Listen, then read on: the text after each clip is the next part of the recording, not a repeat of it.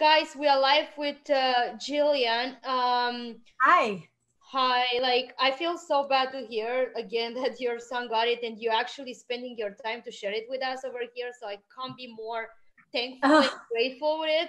Jillian is like a famous attorney, and she is specialized in helping people how to raise money, small businesses and small owners. And maybe you want to introduce yourself and tell us how we can take advantage of this situation. yeah. So I thank you so much for having me too. I help small businesses and sometimes medium-sized businesses that are looking to raise capital from the crowd and how they can go out and raise that capital. I teach them how to do it legally and how to do it effectively.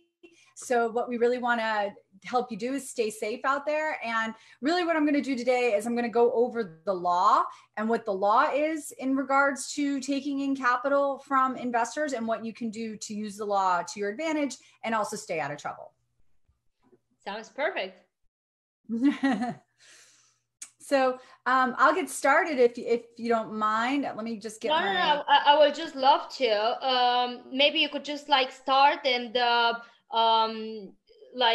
show us your tips and how we can take advantage of it. And then maybe we can get some questions before you go. Is that okay? Yeah, that'd be Perfect. great. I would love to get some questions. All right, so hold on. I'm going to share my screen here. I got a little presentation. Let's do this. Okay, so like I said, my name is Jillian Sidoti. I'm from Trowbridge, Sidoti, and you can find us at crowdfundinglawyers.net. So the first thing I want to go over real quick is just the law and just do a great big overview, because I know a lot of people, I've dealt with some companies in the beauty industry before. Trowbridge, and a lot of them don't quite understand how the law works, which is fine. It's not an easy law to look at, but we want to look a little bit at the history, so we understand why we're doing this. So it all went back to the Great Depression. That's when things kind of, it was hell in a handbasket at that time, and FDR came out with the New Deal, and he came out with a law that's still good law today in 1933, the Securities Act in 1933. And then from there, we've seen the law evolve, be interpreted, what have you. And in 2012, we saw what was called the Jobs Act come out. And the Jobs Act's the Crowdfunding Act. So if you've ever heard of crowdfunding before and you're wondering what it is, this is what we're going to be talking about today. We're going to talk about how to crowdfund your particular business. And I really do believe that there's going to be a lot of crowdfunding opportunities once we come out of this fog that we're all in right now.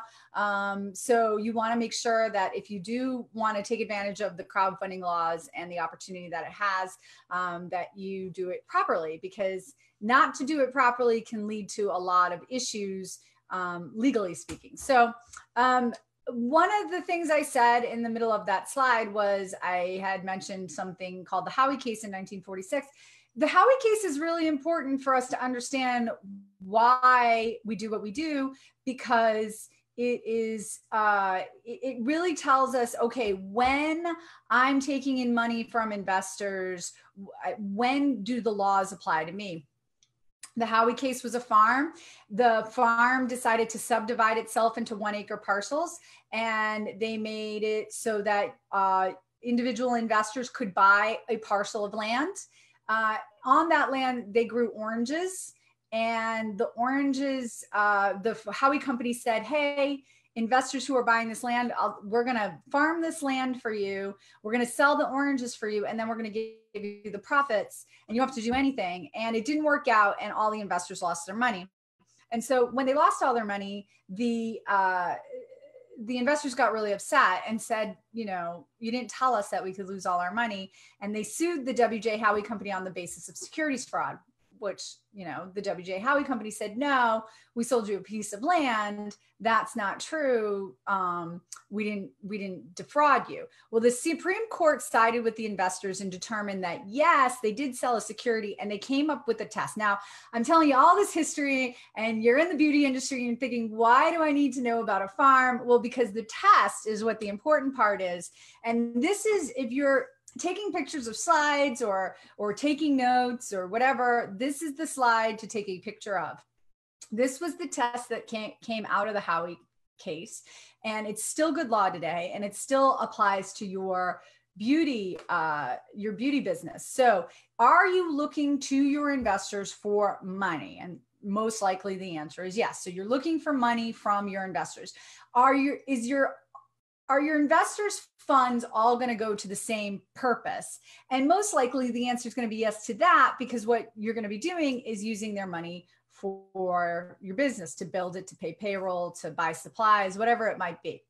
Then do you tell those investors that you're going to not only return their money, but you're also going to give them some other money as well, like a return on investment? So in other words, do the investors have an expectation of profits? And most investors want to make money when they're investing, right? So they have that expectation of profits. Otherwise, why would they invest?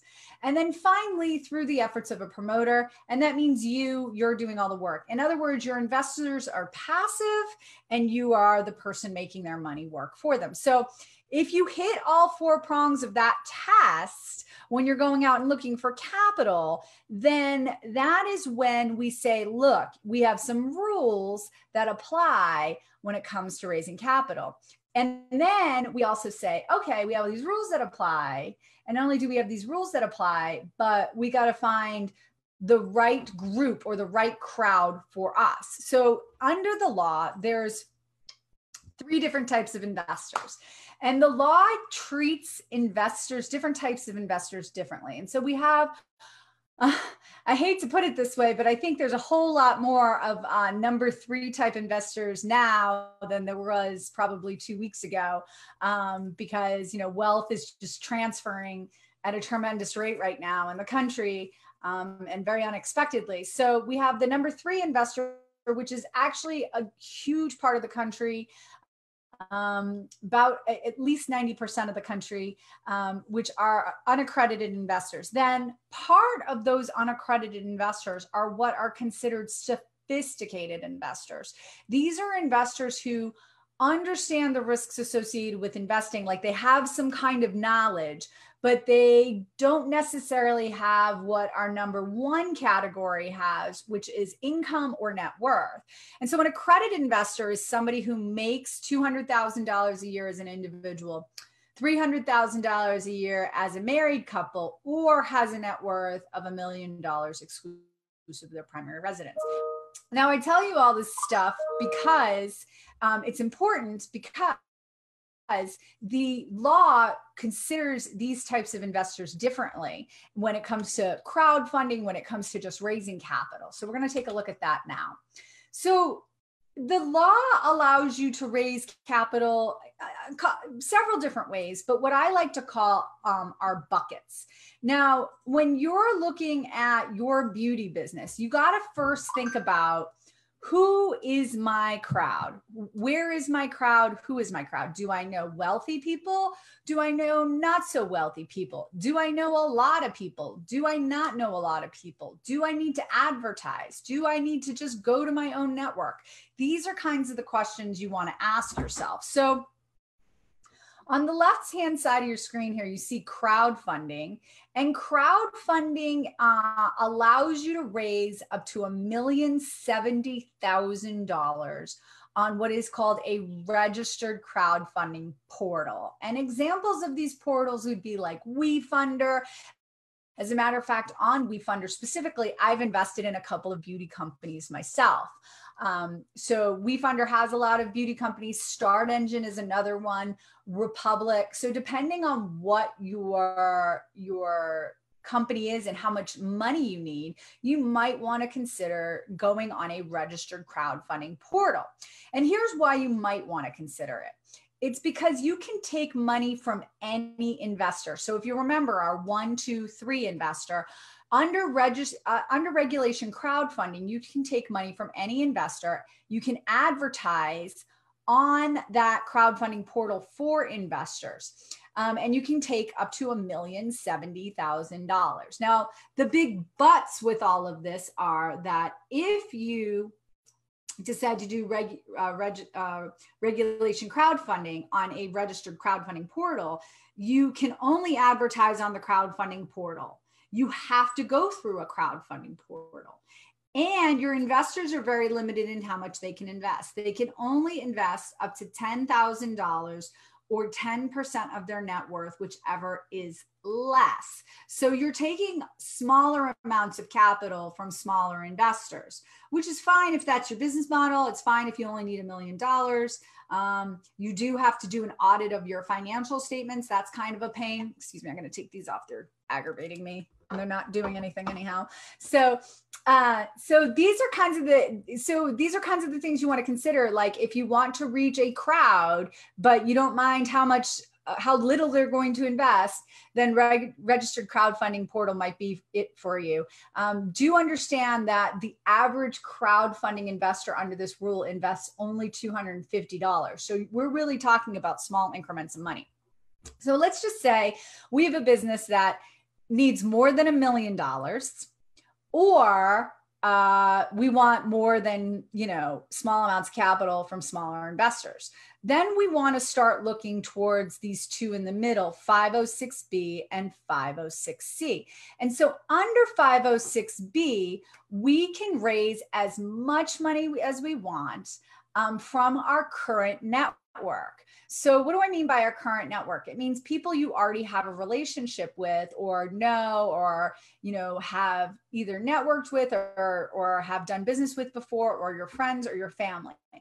The big but with 506B is twofold. One, you cannot advertise for investors. So again, it has to be your current network. It has to be people you have what is called a substantive pre-existing relationship with. So if you have those types of investors, then you can take those people in. And the types of investors you can use are numbers 1 and 2. So 1 is our accredited investor, the people who make $200,000 a year as individuals, or $300,000 a year as married couples, or $1 million of net worth.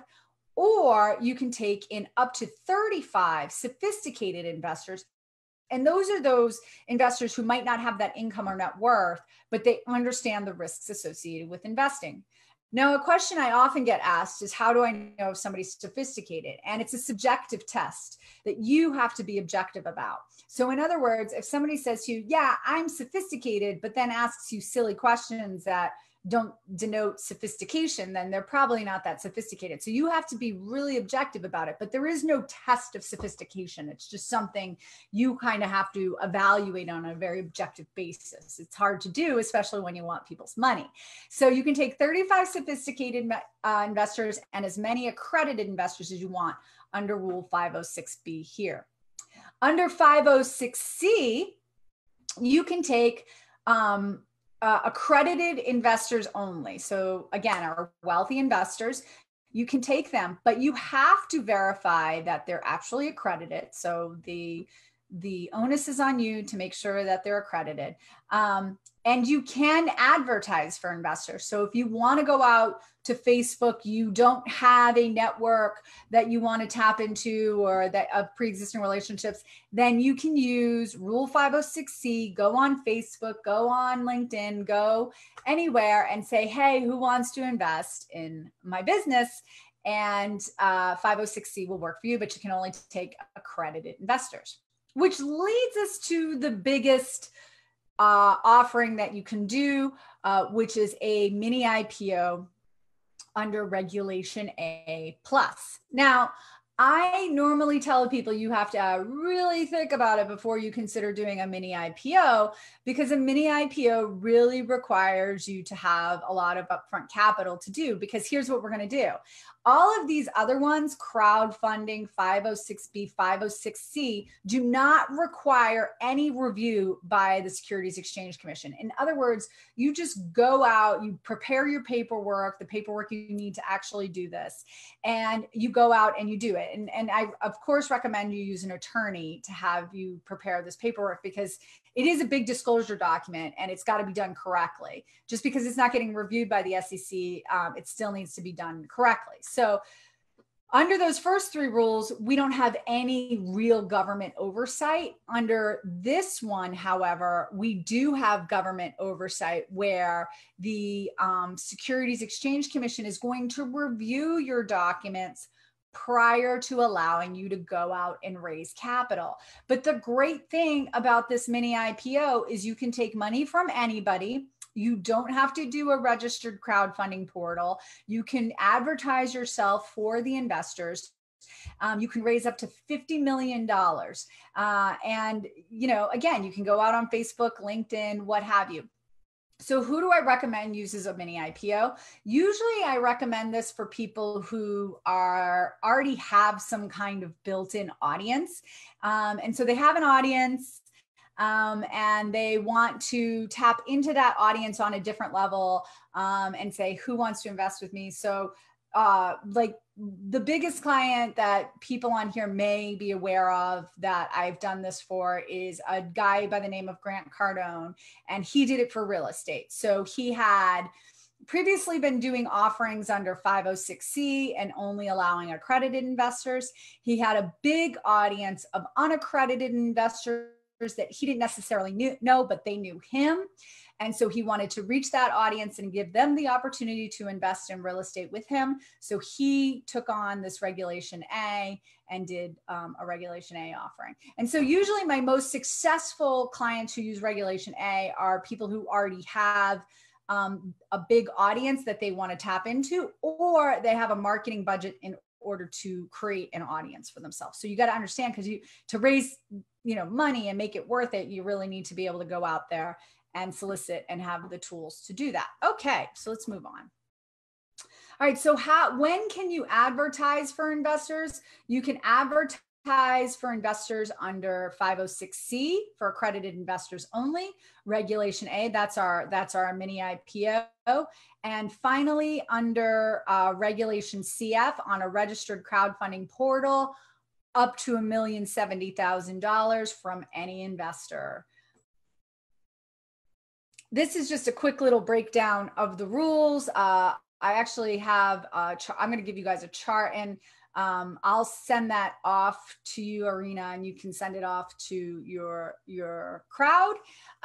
So I just want to give you an idea of what the process looks like. Now, I have these slides for Regulation A. I'm not under the impression at all that any of you are going to jump right into Regulation A. But this process is the big map for all the things that have to be done, right? If you were going to go big or go home, you were going to do a Regulation A. So I'm going to show you what a Regulation A looks like, and then I'm going to tell you the steps you need to take in order to do any of the other offerings. So that's why I use Regulation A as an example. Okay, so the first thing you want to do, regardless of whether you're doing a Regulation A or you're doing a Regulation D 506C or B or a Reg CF, is that you want to start getting your marketing together now. What is the message that you're going to give to your investors going forward? What is the why as to why they're going to invest? And you want to start working on that and getting that messaging out there right away. And that doesn't have to necessarily mean you should invest with us because you're going to make lots of money. As a matter of fact, it shouldn't be that strategy usually doesn't work. That strategy usually has the opposite effect. What you really want to do is give people the why you're even doing your business in the first place. So, I'm just trying to think of like Paul Mitchell. I'll use Paul Mitchell as an example. I don't know why that's the first thing to come to the top of my head, but Paul Mitchell, he got his start, or, he got really popular and famous because he would only sell in hair salons.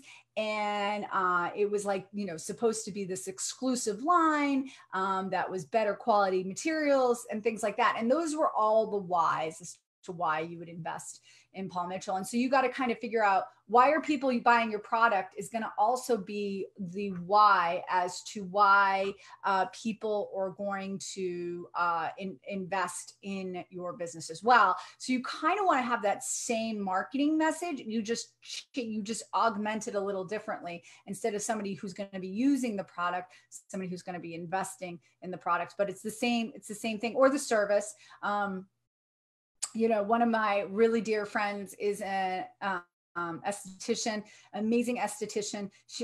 What's her marketing message? You get individualized attention. We use high quality products. We love what we do, things like that. Okay. So then the next thing you're going to want to do is to start getting your legal documents together. And this is the part where we're taking all of this information. All right, we're choosing which bucket we're going to be in. Now, what do we have to do in order to use that rule effectively? And these are all the things you want to put together. So step one says, put together your offering, hire a securities attorney and test the waters.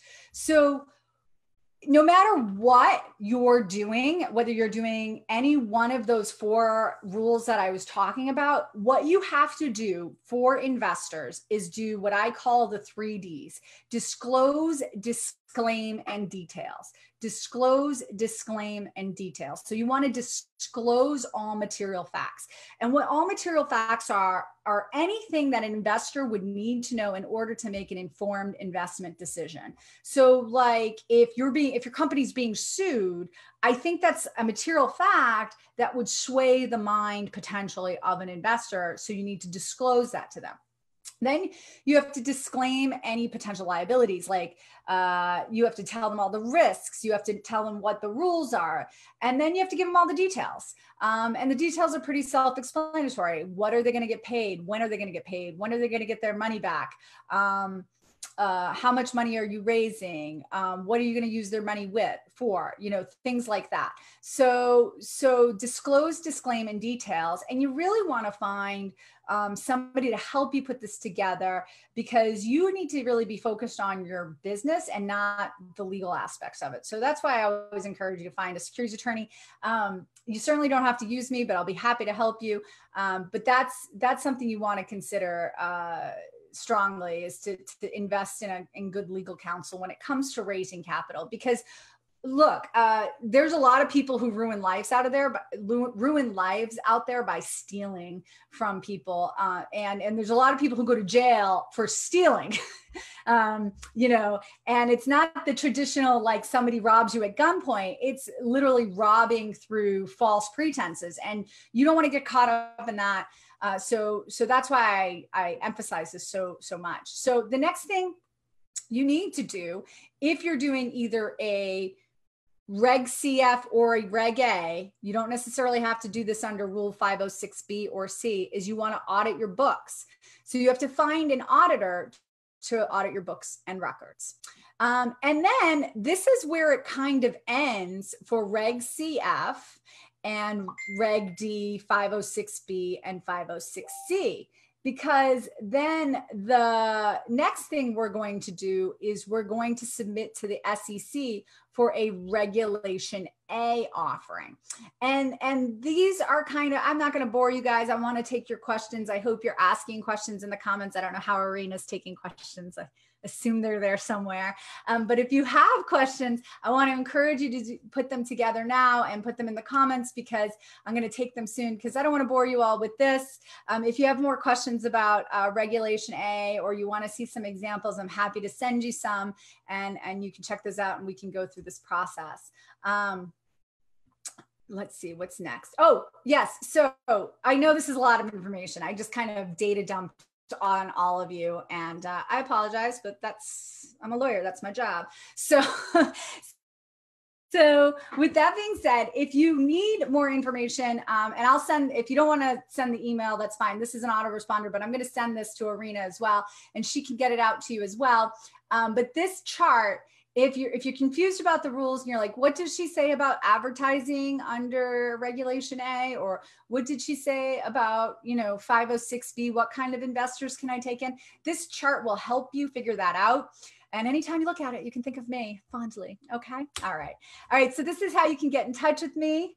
And Arena, I'm ready. I'm ready to take questions when you are ready to give them to me. Thank you so much for sharing everything. Like I actually just wrote a comment. 4 years in law school, and I've never got it so easy like you did. Rich had a last night. Thank you.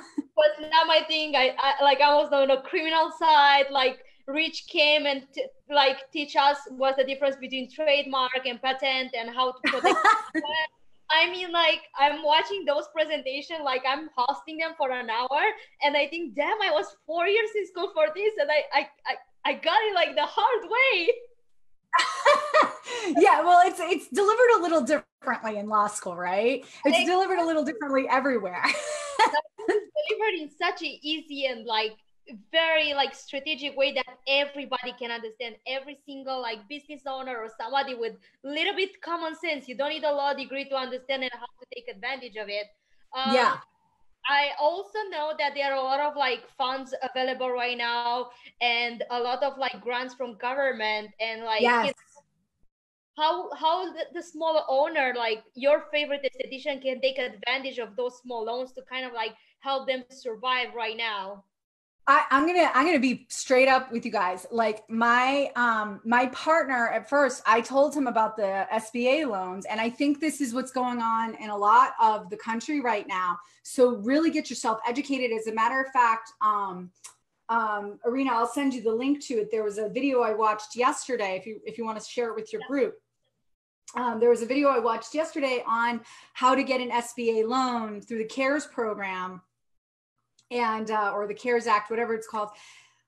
Basically, the loan is free. It's not even a loan, it's a grant, but they have to start it off as a loan to ensure that you use it properly. If you don't use it properly, they're going to take the money. They're going to make you pay the money back. So when I first told my partner, for example, about the loans that are being offered under the SBA, his response to me was like, I don't want to take on debt. I don't want to take on debt, but it's not debt if you use it the way it's supposed to be used, because what ends up happening is it's guaranteed by the SBA and then they turn it into a grant. They don't even forgive the loan. It's not even called a loan forgiveness. They literally transform it into a grant. So it's not considered income for you if you do default on it. It's considered a grant, and then you basically get free money from the government, and you have to use it in 3 different ways: to pay payroll, to pay rent, and to pay, there's one other thing you can pay. Utilities. So rent, utilities, and payroll. If you use the money for those things, and payroll can include things like funding retirement accounts, then it's like free money. You all should be, any of you who have employees out there, all of you should be applying for an SBA loan right now. Because you don't know what May is going to bring. And this was like, yeah, we don't need to take on debt right now. Fortunately, we're doing okay. But we don't know what April or May are going to bring, or even June, July, August. And I don't want to find out the hard way. I don't want to be sleeping on this. So if you haven't gotten an application in, it's super easy. It will take you 2 minutes to fill out the application. And then the SBA is going to get back to you and tell you what to do next in terms of completing the application with the local bank. And also they're going to send you $10,000 right away if they determine that your application is complete enough at the outset. So yeah, SBA.gov. I can't tell you enough to go and do that. SBA.com, right? Yeah, SBA.gov, G-O-V. Yes. Thank you so much for that. Basically, if somebody doesn't take advantage of this, I think you just have to be like stupid to throw money. They are free. I know. Hello. It's crazy. Yeah. It's crazy. And it was funny because, like I said, it took me a good week and a half to convince my partner to go in on this, because he couldn't understand. And I get, rightfully so, he couldn't understand, how is this free money? It's a loan. I go, no, it's not really. It's called a loan, but it's not. So yeah, you got to go take advantage of this now. There's And never been a time like this. yeah, and I heard that if you apply right now, they're gonna have like the second and the third series, and you will be like very likely to be approved for the upcoming ones because this is just the first part of it. Is that correct?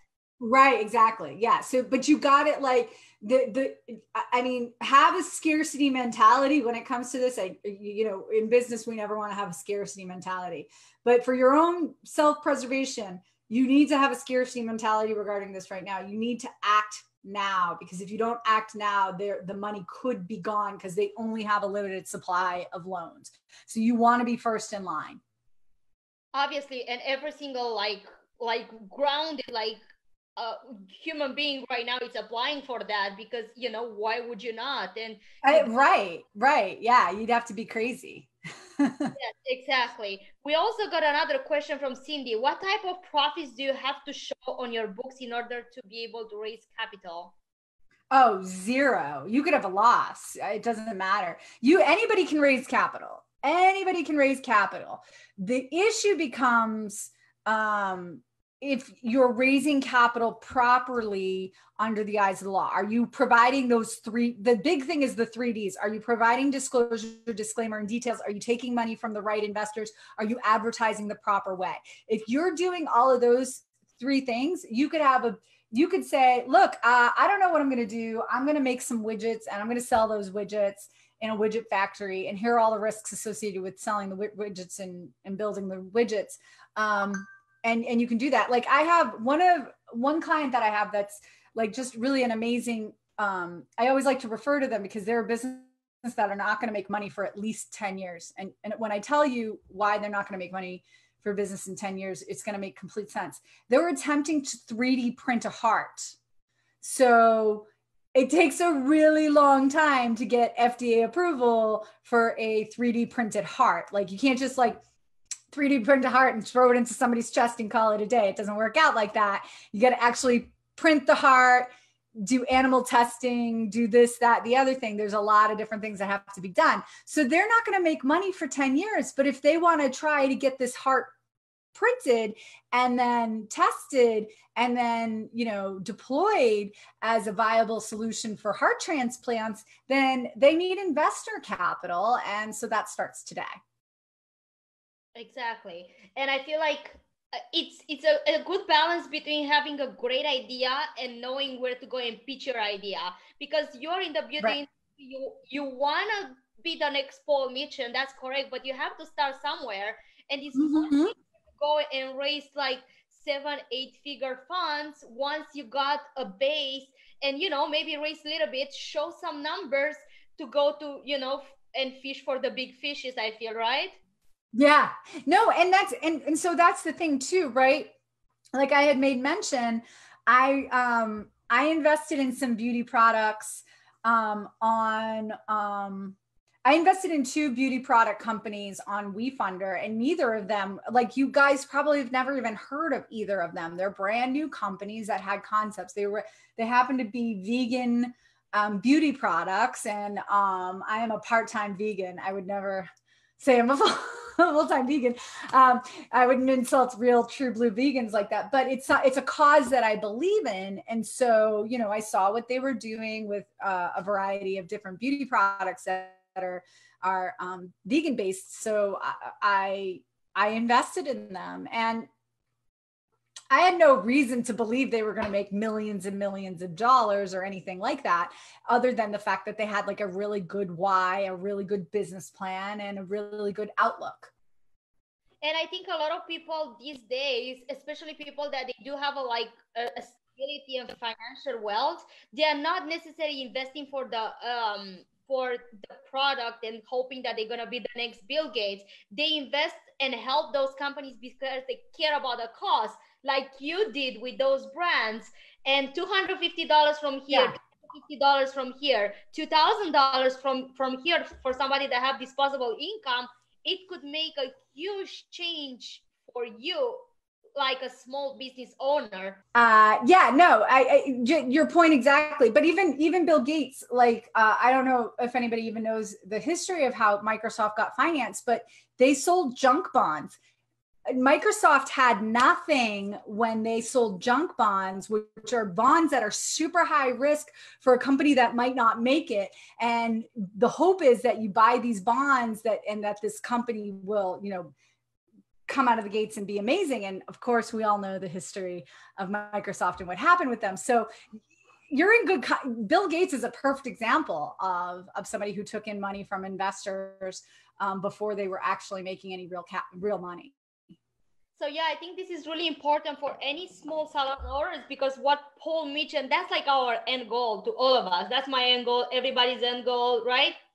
So you need to shot for the moon. At least you reach the stars, and it's always good time to take advantage and raise the small money, and establish yourself before you actually go and do a big racing. Right. Exactly. So no, I hope you guys, don't fear all these big rules, because they apply to you. Like, these are made for the guy, the gal, the whomever who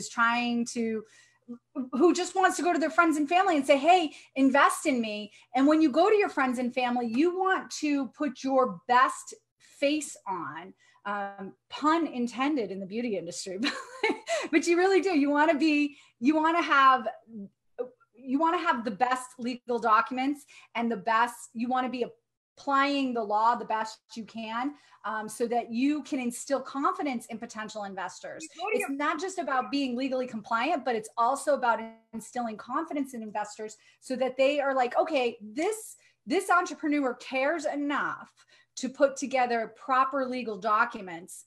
It's going to set a tone for your investors in the first place. So again, you want to do it you want to be legally compliant and follow the law for so many different reasons.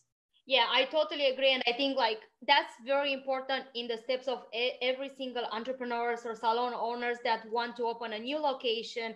And, once you establish your authority and you show up for your work, it's same like when you go in front of the investors, like do your homework, do all the paperwork and the legal part, and you have no reasons for people to not invest in you, right?